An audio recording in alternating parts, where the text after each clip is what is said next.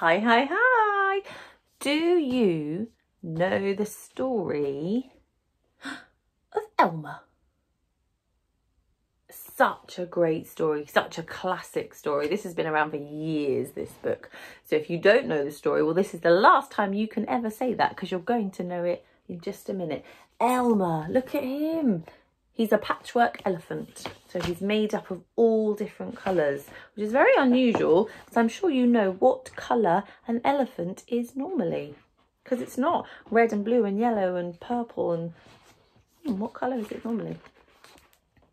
Grey. Look, there's all the other elephants. That's a bit more normal, isn't it? There was once a herd of elephants. Elephants young, elephants old, elephants tall, elephants fat or thin. Elephants like this, that or the other, all different but all happy and all the same colour. All, that is, except for Elmer. There's Elmer, look. Wowza, he's pretty special. Elmer was different. Elmer was patchwork. Elmer was yellow and orange and red and pink and purple and blue and green and black and white. Elmer was not elephant colour. It was Elmer who kept the elephants happy. Sometimes he joked with the other elephants. Sometimes they joked with him. But if there was even a little smile, it was usually Elmer who started it. Now one night, Elmer couldn't sleep for thinking, and the think that he was thinking was that he was tired of being different. Who have heard of a patchwork elephant? He thought. No wonder they laugh at me. And in the morning, before the others were really awake, Elmer slipped away quietly, unnoticed. He's off somewhere. He's got a plan. As he walked through the jungle, Elmer met other animals. They always said, "Good morning, Elmer." Each time Elmer smiled and said, "Good morning." Of course, they know it's Elmer because he's the only one that looks the way he does. So all the animals know it's him. Good morning, Elmer. After a very long walk, Elmer found what he had been looking for, a large bush.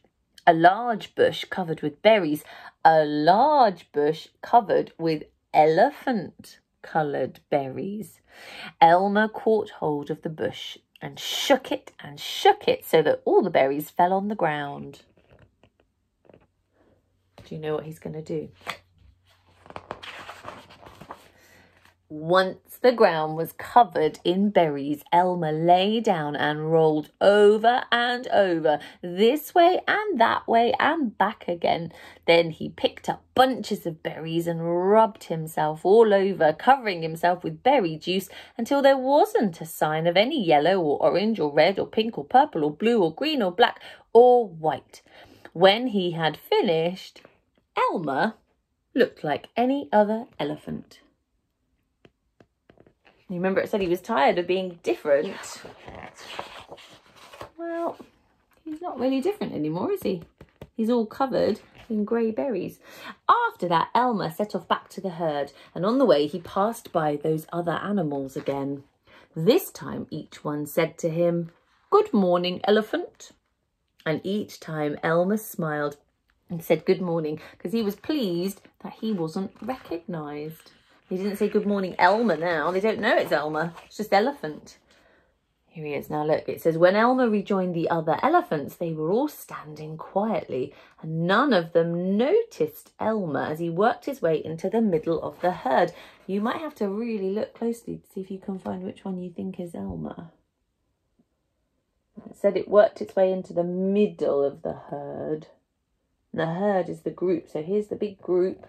And right in the middle, I think it is. I think it's him. He's sneaking in, isn't he? After a while, Elmer felt that something was wrong. But what? He looked around. It was the same old jungle, the same old bright sky, the same old rain cloud that came over from time to time, and lastly, same old elephants. Elmer looked at them. The elephants were standing absolutely still.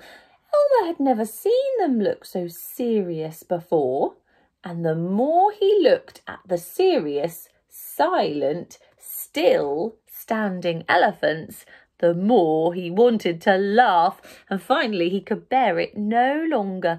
He lifted his trunk and at the top of his voice shouted, "Boo!" Well, the elephants jumped and fell always in surprise. Look at that. They really did jump every way, didn't they? "Oh my gosh and golly," they said. And when they saw Elmer helpless with laughter, they said, "Elmer, it must be Elmer." Then the other elephants laughed too, as they'd never laughed before. Now, as they laughed, the rain cloud burst, and when the rain fell on Elmer, his patchwork started to show again. The elephants still laughed as Elmer was washed back to normal. "Oh, Elmer," gasped an old elephant, "you've played some good jokes, but this has been the biggest laugh of all. It didn't take you long to show your true colours. We must celebrate this day every year," said another. "This will be Elmer Day, a bit like we celebrate Christmas Day or we celebrate your birthday. They're going to celebrate this day once a year and they're going to call it Elmer Day. All elephants must decorate themselves and Elmer will decorate himself elephant colour. So they're going to have a swap every year. Look at this. This is my favourite page of this book. Look at that. So every elephant has decided to go as a different pattern. Look at that.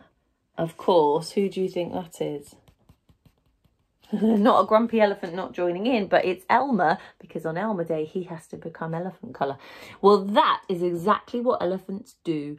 On one day a year they decorate themselves and parade, and on that day, if you happen to see an elephant, ordinary elephant colour, you will know that that must be Elmer.